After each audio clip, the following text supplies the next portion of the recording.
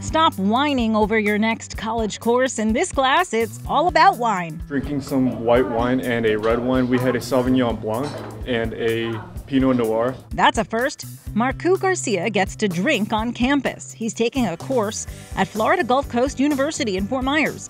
It's part of the curriculum for those majoring in the School of Resort and Hospitality. The best part? Any major can sign up for it, according to Wink News.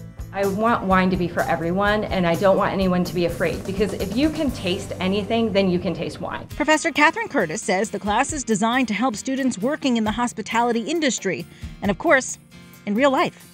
For many adults, choosing a wine to drink is tough, especially figuring out what notes you taste in each glass. Generally, your first reaction is the right reaction. You just need to learn how to phrase it properly. Haley Condon isn't complaining about this class. I think it's really great to expand your mind and be able to perceive things in ways that you haven't before, opening yourself up to different opinions. You smell it this way, I can kind of get that too. This is Inside Edition Digital.